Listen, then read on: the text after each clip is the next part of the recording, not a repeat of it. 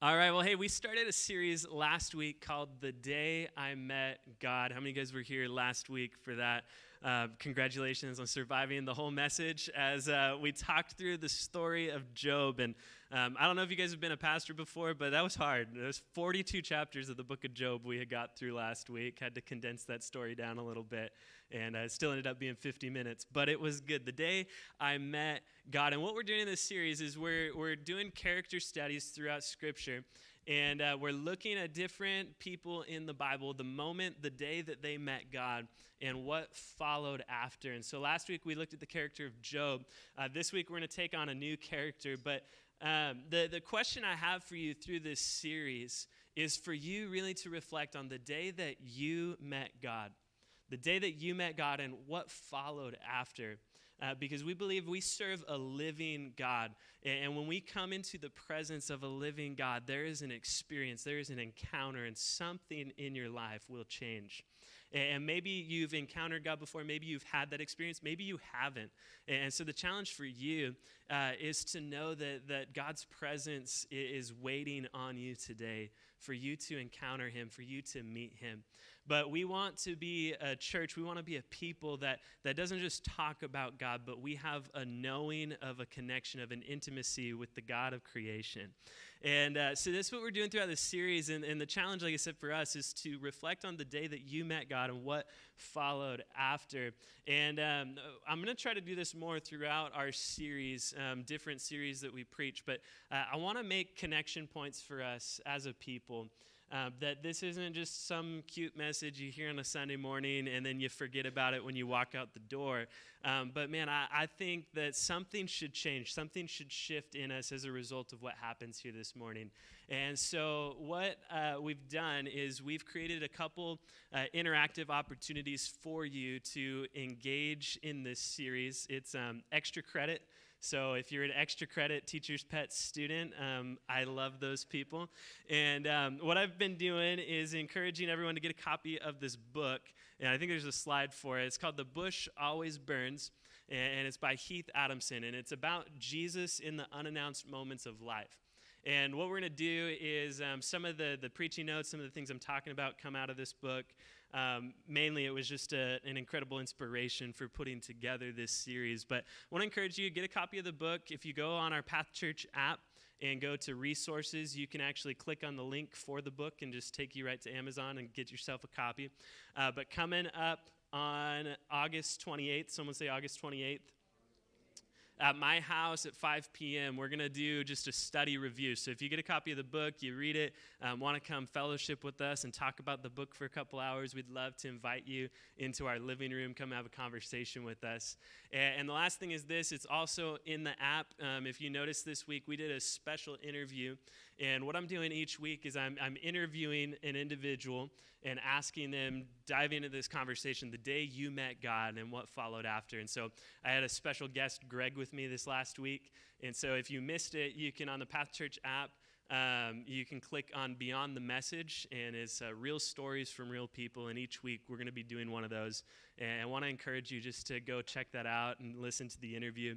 And we'll do another one of those this week. And so it's just an opportunity for us to engage with this series, The Day I Met God.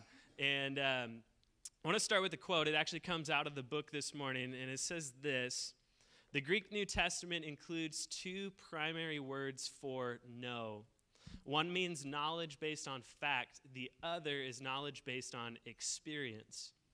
In our culture, we assume that if someone attends church, they know Jesus. But this isn't necessarily true. Knowing about Jesus and truly knowing him are two separate realities. When we know Jesus, we listen to him when he speaks to us, and we are sensitive enough to what he is doing to take part in it. Only when we live in communion and experience with him do we know him in the most profound way. When God speaks and we listen, incredible things happen. And that's the encouragement through this series. And like I said, you might be sitting here today and you might say, well, I've already experienced that. And maybe there's some of us watching online or we're here in person and we have never had that experience. The encouragement is to have that experience, or if you haven't had that, or if you have had that experience, to reflect back on it, to remember the moment that you met God. And I want you to think about what happened the moment you met God and what happened after that. And today we're going to explore into the scriptures this morning. If you want to open to the book of Luke chapter 19, we find the story of a man named Zacchaeus. And today I want to read you this story. And it says this: Jesus entered Jericho and made his way through the town. There was a man named Zacchaeus. He was the chief tax collector in the region, and he had become very rich. He tried to get a look at Jesus, but he was too short to see over the crowd. So he ran ahead and he climbed a sycamore fig tree beside the road, for Jesus was going to pass that way. When Jesus came by, he looked up at Zacchaeus and he called him by name. Zacchaeus, he said, "Quick, come down. I must be a guest in your home today." Zacchaeus quickly climbed down and he looked to Jesus, took him to his home in great excitement and joy. But the people were displeased. "He has gone to be the guest of a notorious sinner," they grumbled. Meanwhile, Zacchaeus stood before the Lord and said, "I will give half of my wealth to the poor. Lord, if I have cheated anyone on their taxes, I will give them back 4 times as much." Jesus responded, "Salvation has come to this home today, for this man has shown himself to be a true son of Abraham. For the Son of Man came to seek and to save those who are lost." This is a really short story, but it's a very powerful encounter that we see in the Gospels. And the Gospels being the recorded life of Jesus we read about in the books of Matthew, Mark, Luke, and John. And what we need to understand from this encounter is this, is Zacchaeus, someone say Zacchaeus. Zacchaeus wanted to see Jesus, but he didn't want to be seen by Jesus. Zacchaeus wanted to see Jesus, but he didn't want to be seen by Jesus. And I'm going to unpack this a little bit today, but the main point I want us to understand this morning is that many of us, we want to see Jesus.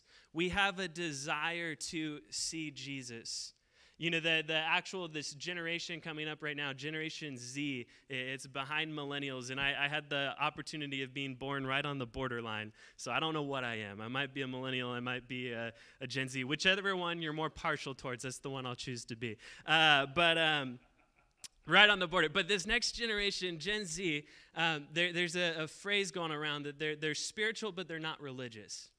This is one of the most spiritual generations coming up behind us, and it's why we've preached messages in the past that we need to be a church that moves in the power of the Holy Spirit, a church that encounters the presence of the living God, because there's a generation hungry for spiritual things, a generation that is not atheistic or agnostic in disbelief of a God. They believe in a spiritual power. They believe in a spiritual force. They believe there's something beyond the things that we commonly see and know. And they're hungry for it. And we as a church, we as a body of believers that know the truth of the word, know the answer. And so Jesus is walking by the town of Jericho, and Zacchaeus, he wants to see Jesus, but he doesn't necessarily want to be seen by Jesus. And the point today for us is that many of us, we want to see Jesus, but we don't necessarily want to be seen by Jesus. And this story, it reminds me of a time in my life when I was in a buddy's wedding. And my buddy Garrett, he's a really good friend. If you see me playing any instruments up here, he's the reason why. I didn't get along with my dad as my guitar teacher, and he had an intern growing up, and he loved to play music, and I started taking lessons from him, and ultimately just inspired me to pick up all these different instruments. But a great friend, and I was honored to be a part of his wedding. And he got married, we're in the wedding, And I don't know if you've been in a wedding before, and the best part of the wedding is just standing in the hot sun for hours taking photos. And so after the wedding, we had the ceremony. We had a great time. He gets married, and then we went to the reception, which was about 10 minutes up the road on a golf course. And while everyone was getting their food, we were outside taking pictures. And so as we were taking pictures. Yeah, again, I don't know what weddings you've been to, but typically you walk in, groomsmen with the bridesmaid, and everyone seemed to partner up just fine, but for some reason, the bridesmaid that I walked down the aisle with did not show up for the photos. And the story's actually worse than that, but I won't go into it, the reason as to why she didn't show up, but we'll just forget about that for now. The point is she didn't show up, and so we're taking pictures, and everyone has a partner except for me. And so I wanted to share, this photo's a little blurry, but I just wanted you to check this out today. If you can find me in the photo, it's like a little book of Where's Waldo. Everyone has a partner except for me, so the consensus was, well, we'll just put Taylor up in this tree. And so I know I look a little different. Some of you guys have been waiting for me to get a haircut. That's what you get right there. So I'm up there in the tree. And this has got to go down as one of the most awkward wedding photos of all time. But what I want you to know about this story and about this tree is this is not what we read about in the book of Luke chapter 19. Because I think some of us, we have this idea, and the thing that leads us on is this part where it says Zacchaeus was short, right? He couldn't see over the crowd, so he climbed a tree. And I think as we interpret the story for ourselves, at least for myself, the way I used to interpret this story, is I thought about this photo. And I thought, what could be more obvious than this dude hanging out in a tree, completely out of place, right? And we imagine Jesus is just walking by, and there's Zacchaeus, and he's hanging out up in the tree, and he's like, hey, Jesus, and Jesus sees him and calls him out from the tree. But that's not really the reason Zacchaeus climbed the tree. See, Scripture tells us it was a sycamore tree, and so I brought a picture of a sycamore tree. And the interview that I had this week with the individual I had, he actually lives overseas. Be careful not to disclose his location because he's a global worker. But he said his children actually play in these trees. And he told me, I was telling him about my message this morning, and he said, we went to a park the other day, and he said, you're spot on with everything you're talking about. He said, my kids were at the park playing in these trees. He said, sycamore trees are very low to the ground with their branches. So for a child even, is very easy to climb up into one of these trees. But as you can see, the trees are full of foliage. And these trees are trees that if you climb up into them, you can hide yourself and camouflage yourself away.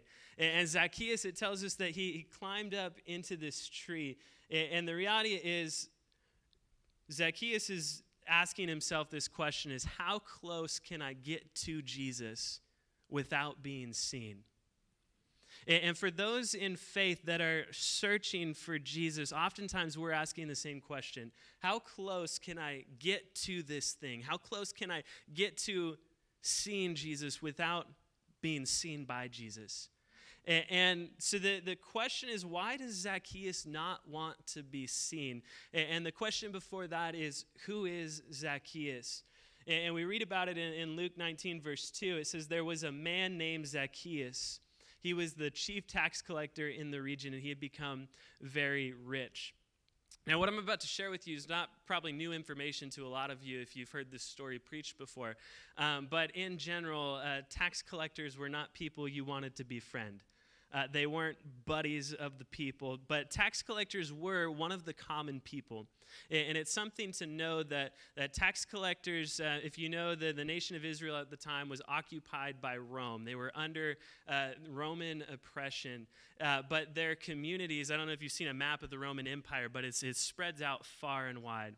And so in different communities, they would employ individuals to do the work of the emperor.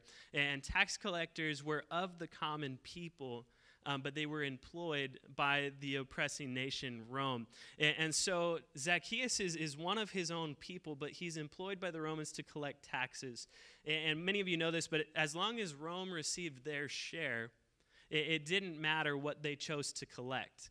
They could use their authority and their position to collect whatever they wanted to collect. And as long as Rome got their share, they could keep whatever extra was on top. And so not only was he, as a tax collector, an oppressor, but he was a traitor to his own people, to his own tribe.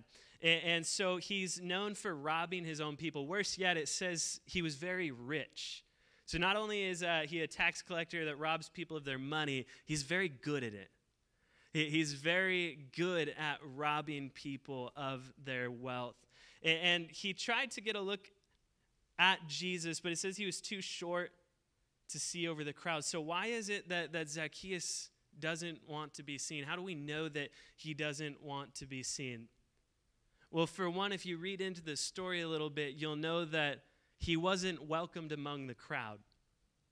If you saw a tax collector in that day, this wasn't a man you wanted to associate with. This was a man you wanted to get away from. Zacchaeus would not have been welcomed in the circle of people that are surrounding Jesus. And so he moves beyond the crowd. And here's the deal. Most encounters we see in the gospel, we see Jesus, they involve people that have been victimized. We see Jesus' compassion towards those who are oppressed. But there's something unique happening in this story in that Zacchaeus is not being oppressed. Zacchaeus is the oppressor. Zacchaeus is no victim. Zacchaeus is the perpetrator. And this story shows us an encounter of Jesus' compassion towards the oppressor. And here's the deal, is Zacchaeus knew who he was. Zacchaeus was not confused about his work as a tax collector. He was not confused of the general opinion that people had about him. Zacchaeus knew who he was, and he wanted to see Jesus. Zacchaeus knew who he was, and he wanted to see Jesus. And Zacchaeus, more importantly, he knew that he was lost. I don't know if you've ever been lost before. One of the scariest moments is as a 2-year-old getting lost in the Home Depot, and you go looking for dad, and you tug on the stranger's ankle, and you look up, and it's not the man you were looking for. I don't know if you've had that experience before, but I've been traumatized more than once in my life. Zacchaeus, look, he knew that he was lost, and he wanted to see Jesus. And I just need to give a fair warning. This is not from the Bible. So I want to share a quote. Captain Barbosa from Pirates of the Caribbean. I thought about this as I was putting this together. He shared a quote, but I think and I should say he's a fictional character too, so this is not a real man, so don't go writing books about him or anything. But he says this in the film.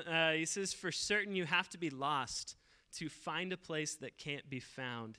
Elseways, everyone would know where it was."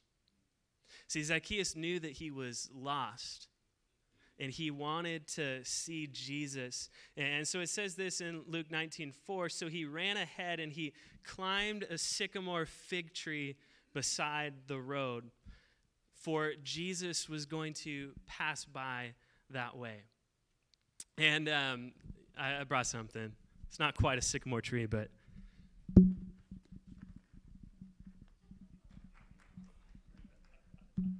it's going to have to work for today. So I thought about getting a Christmas tree out of the shed, but I didn't feel like putting that much effort in this morning.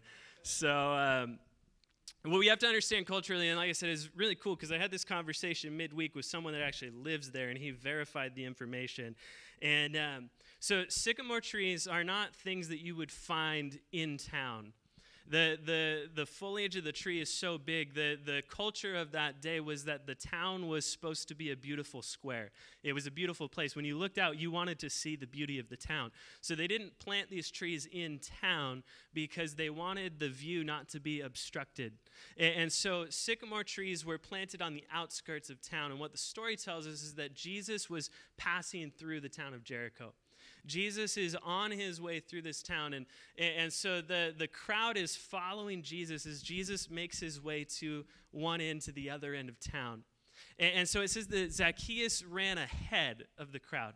He goes far beyond where everyone is, and he climbs this tree. And what we know from the ancient culture is this tree would have been on the outskirts of the town, where he knew Jesus and this crowd are making their way and following. It says that Jesus was going to pass by that way. The other thing that's interesting is it said that he ran ahead. And I know Steve's preached this at least once before, so many of you probably know this. It's very shameful in Middle Eastern culture for a man to be seen running. It wasn't common for men to run. In fact, it was a shameful act. And what it tells us about Zacchaeus is Zacchaeus wanted to see Jesus. He didn't care about shaming himself in the process of positioning himself in a place where he could see Jesus.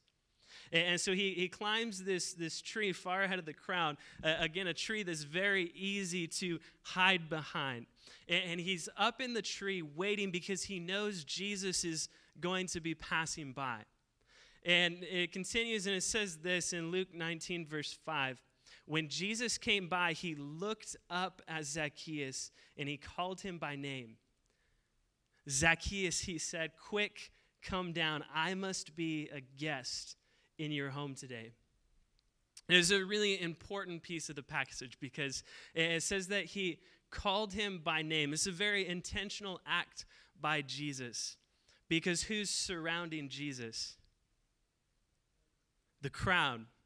And so by name, everyone would have known his name. Everyone would have known that he's this chief tax collector. Remember, Zacchaeus is not welcome among the crowd, which is why he's in the tree in the first place. And Jesus calls out his name. And now he's been given away. I don't know if you've ever been given away before, but the whole crowd, he's intentionally hiding in this tree, not to be seen. He's now been called out in front of all of those who despise him. And Jesus says, Zacchaeus, come down, for I must be a guest in your home. Why was Zacchaeus hiding? Why did he not want to be seen by Jesus? Because here's the deal. He knew who he was. He knew that he was a sinner. He knew the people that he had robbed. He knew the ache of the sin in his life. Zacchaeus knew that he was lost. And so he didn't necessarily want to be seen by Jesus because that might expose him, but he did want to see Jesus. And it says this, well, actually, I'll say this first, is that Zacchaeus lived a very lonely life. If you chose the life of a tax collector, you chose to be rejected from the crowd, you chose the path of loneliness. Zacchaeus was not accepted among his own people. He was, as much as he was an oppressor, he was also segregated from society. He was an outcast. He was cast out by his own people because he was a traitor to his own people. And so here he is hiding, and I can't help but think in this story, this is a familiar passage to Scripture. And if you look in Genesis chapter 3, 8 through 11, it says this, when the cool evening breezes were blowing, the man and his wife heard the Lord God walking about in the garden. So they did what? They hid from the Lord among the trees. Then the Lord God called out to them, "Where are you?" He replied, "I heard you walking in the garden, so I hid because I was afraid and I was naked." "Who told you you were naked?" the Lord God asked. See, Zacchaeus, he's hiding because Zacchaeus knows who he is. Zacchaeus knows the sin within. He knows the acts that he's committed. And Zacchaeus wants to see Jesus. Adam and Eve, they're looking. They can see God from their vantage point, but they don't want to be seen by Jesus. Why? Because they're naked. See, sin does an interesting thing. Sin tells us that we're naked. Sin tells us that we're naked. Jesus says, of course you are. Of course you're naked. That's the way I made you.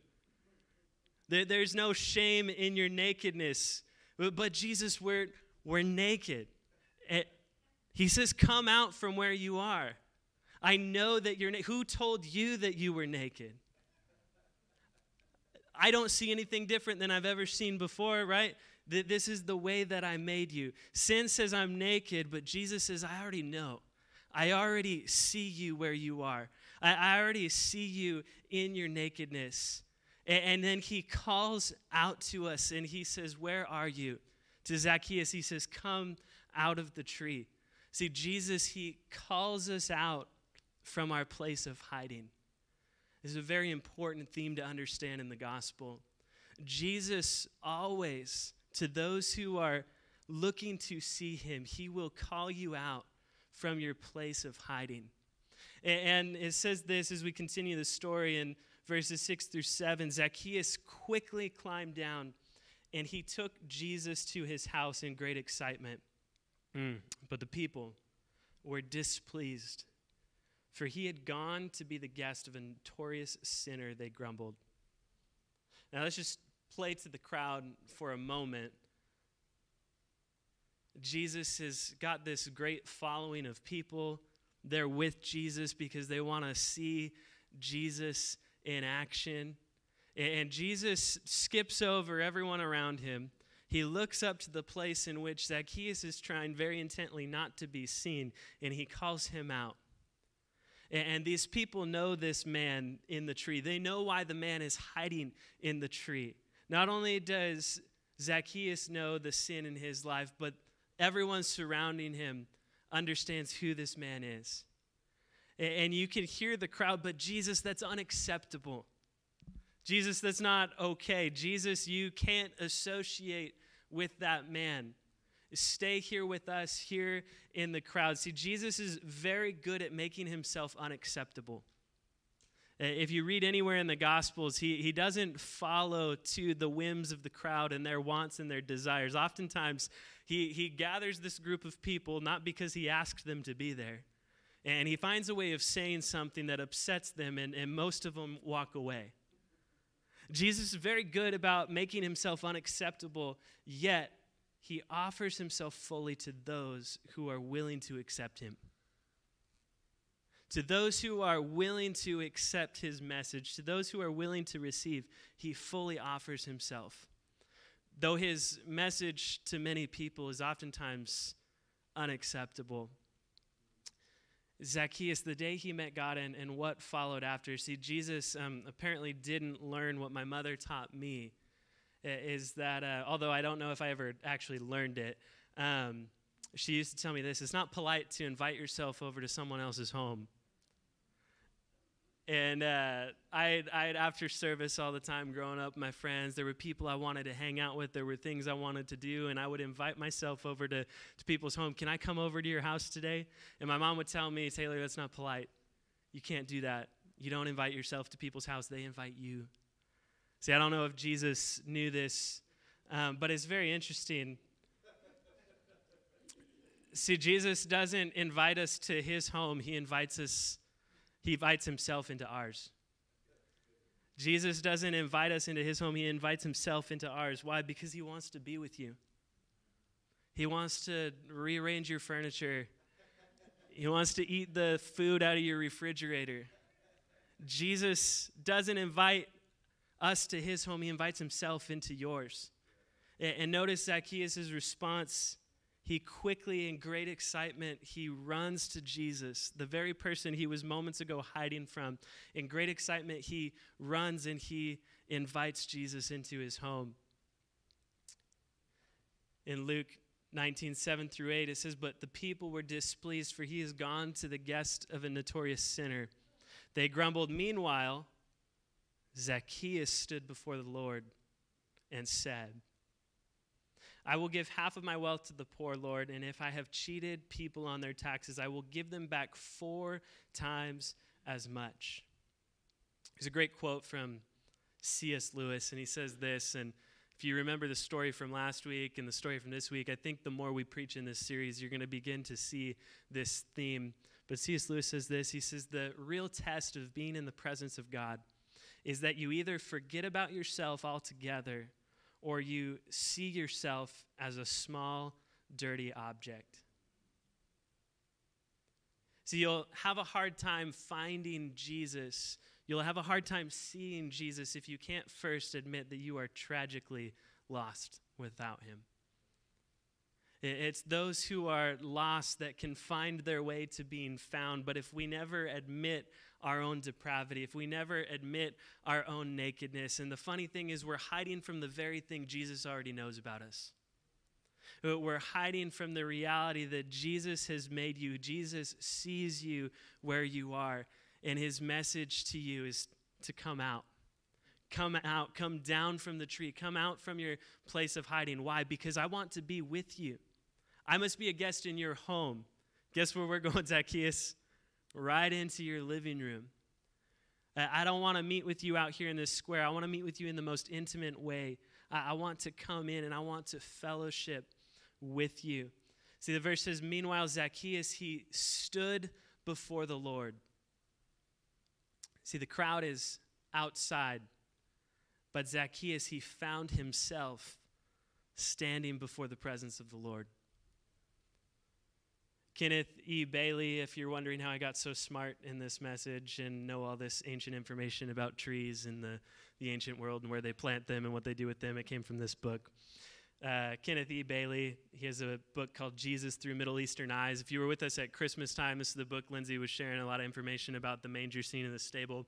It's a great book, gives us some cultural analysis of understanding things sometimes we miss in Scripture. But he says this, one of the most important aspects of this story is that it presents a rare view of a person who has received costly love from Jesus, and it records his response. What does the prodigal do the morning after the banquet? We don't know. Is the older son willing to join the banquet? We are not told. What radical changes can be expected in the lifestyle of the wounded man aided by the Good Samaritan? The text does not say. But here, the reader is given a rare glimpse of the world of a recipient of costly love, and his response is profoundly instructive. See, one moment with Jesus changed the life of this man. No longer is he a thief and a robber, but he's a philanthropist. Right? What a change. I mean, what else but God? What else but God would have brought such a transformation? And as you think about your life, the day that you met God, what else but God would bring such a transformation? You think of who this man was 3 sentences earlier, and one moment with Jesus, and Zacchaeus stands up and says, whatever I've cheated anybody, I will give back 4 times as much. See, there's no interaction of Jesus telling him, well, now that you've met me, here's the things you got to do. I need you to sell your house. And, we do have some of those stories in Scripture, but there's no instruction from Jesus here. What we have is a moment of a man who has been changed in the presence of Jesus. You continue in the story, Luke 19, 9 through 10. Jesus responded, salvation has come to this home today, for this man has shown himself to be a true son of Abraham. For the Son of Man came to seek and to save those who are lost. I mentioned this last week at the end of the message, but salvation, someone say salvation. Salvation is a name. Salvation is a name, and his name is Jesus. We oftentimes think that salvation is this external gift of God that we receive. But salvation is a man. Salvation is a person. His name is Jesus. If you don't believe me, look it up. When the angel comes to Mary, his name shall be Jesus. His name shall be Emmanuel, for he saves his people. He's come to rescue. Salvation is the literal definition of his name, and it changes this response when we look in Luke 19, 9 through 10, that salvation has come to this home today. Jesus didn't bring a present with Zacchaeus to open up and say, here, I brought something for you. No, salvation, Jesus himself has come into this life, has come into this home today. See, but the problem is many of us, we want to see Jesus, but we don't want to be seen by Jesus. But Jesus tells us his purpose. He says, I came to seek and to save those who are lost. He came to seek you. I don't know if you've ever been a kid playing hide and seek, and you've been hiding out behind the bush. The whole point of the game is that the person seeking would go out and he would find those who are hiding. Jesus came to seek. Why did Zacchaeus, why was he found in the tree in his place of hiding? Because Jesus knew he was there the whole time. Jesus was seeking him the entire time. And Zacchaeus, although he thinks he's hiding, although he thinks Jesus cannot see him, though he can see Jesus, Jesus says, I've seen you exactly where you are. He says, get out of the tree and come to me. I must be a guest in your home. Salvation has come to your home today. Why? Because you were willing to receive what other people thought was unacceptable. You were not offended by my message, but because you knew of your own nakedness, because you knew how lost you were without me, you were willing to receive. And Zacchaeus receives Jesus into his home. And if I could tell you anything today, is Jesus sees you.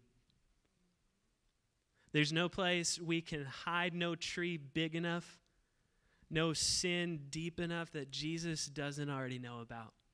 Jesus sees you and Jesus sees me, and he calls us out of our place of hiding. And man, as we respond today, this is one of those stories in the Bible you don't really have to preach too much because it sort of preaches itself. But, I think there's many of us in this room today that as we talk about the day we met God and what followed after, there's many of us that we've already found him. There's many of us, we've already experienced him. There's many of us that are currently walking with him. And this is what I want to ask you today. Do you remember the day that you met God? Some of you, that might have been 20, 30 years ago. This kids camp, I'm so excited coming up, because we're sending a group of kids out of their homes, out of their environment, disconnected from technology, to get in a place where they can see Jesus. To get in a spot where they can see Jesus. And Scripture tells us that those who look to see Jesus, those who seek him out, will find him. But Jesus has been seeking you from the beginning. And if you can remember the day, this is what I want us to remember. It's another quote from this book I encourage you to read. It's so easy to forget what it feels like to need Jesus. But we all need him. We need him every corner, in every circumstance of our lives. Some of us, we've found Jesus, but do you remember what it was like to find him for the first time? Do you remember how desperately lost you were? And do you know that you're one decision away from being just as lost again? The dangerous thing for us as followers of Jesus is that we would forget our need for Jesus, that we would find ourselves outside the door among the crowd, looking at the people that Jesus shouldn't dare associate with. And we would forget that our identity is with those people. You have to be lost in order to be found. You have to recognize your need for Jesus in order to receive Jesus. And sometimes after we've received, we get comfortable and we think, man, I already know this feeling, but we forget the feeling of what it means to be lost. And eventually, if we're not careful, we'll end up as the 99, selfish and jealous, frustrated why Jesus would go after the one. And instead of celebrating the one that Jesus' whole purpose was to seek and to find so that he would be one of us. We forget the home, the heavenly kingdom that we've been invited into, all because of our need for him. The day Zacchaeus met God and what followed after. Zacchaeus, he wanted to see Jesus, and God was calling him out from his place of hiding. But what about you? Are you a person here today that wants to see Jesus? Do you truly want to see Jesus, not just to know about him, but to see him again. Jesus enters into the home. This isn't supposed to be this one-time experience. Although, let me tell you that in one experience, he can change you forever. But Jesus, he wants to enter in. He wants to live with you. He didn't invite us to his home. He invited himself into yours. Jeremiah 29:13 says, "You will seek me and you will find me when you seek me with all of your heart." Revelation 3:20, talk about the storybook of the Bible. These themes are connected all throughout. Jesus says, "Look, I stand at the door and I knock. If you hear my voice and open the door, I will come in and we will share a meal together as friends." Jesus is knocking at the door. I think it's funny. It's the last thing I'll share this morning, just because I think it's a shift in culture. I don't know if you guys have one of those Ring doorbells. If you don't, they're a great feature to add to your home. I'm not a sponsorship, but if Ring wants to give us some money from this sermon, that'd be great. Ring doorbell. So it's a video camera as a doorbell, and you can see the people that come to your porch. You know, it's interesting. The further back in time you go, the more normal it was for someone to come to your front door. On the Ring doorbell, you can watch these videos of people. It's a neighborhood watch program, so people can submit their videos, and if they see something sketchy going on, they can report it. And, you know, has anybody seen this person?